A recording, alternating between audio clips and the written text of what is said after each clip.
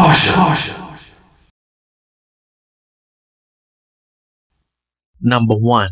I can't believe Ivy's mom showed up before Tess's mom. How disappointing. Ivy's mom is named Dr. Chen and is running for San Francisco City Council. And Ivy is going to do everything to make sure her mother wins. Number 2. Apparently Dr. Chen's full name is Nancy Chen from the original script. But I'm sure her full name would be revealed eventually to see if they stick by that.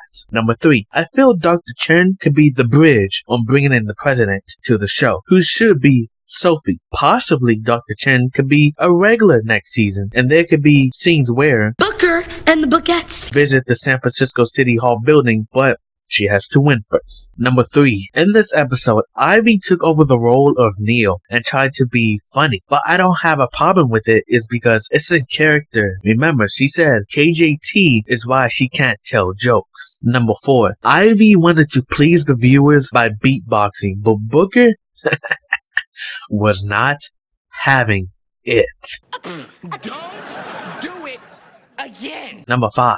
Ivy ruins Marvin's clothes, but luckily she doesn't have to pay because he had a backup. Plus, he lives in his own car. This is becoming a gag, isn't it? Number 6. Booker says this to Neil. Yo, is someone paying you not to help? All I have to say is facts. Number 7. After this episode, I definitely feel Ivy is slowly turning into Nia about taking his visions out of context. I mean, look at her face when it happens. And Ivy's lucky her mother didn't hear her talking about visions. Number 8. Dwayne "The Rock" Johnson was referenced. And for people who don't know, he showed up in Corey in the house. Number 9. Alice did Raven's "Oh Snap," but this time it wasn't to make fun of her like in episode 2, but it concerned when the spacecraft Raven got in took off. Number 10. Alice is hacking into space comms now? Yo, someone needs to make a list of the top 10 smartest live action Disney Channel sitcom characters, and I feel Alice will definitely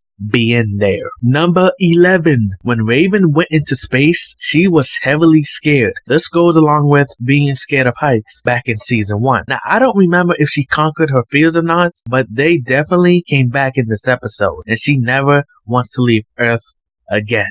And number 12.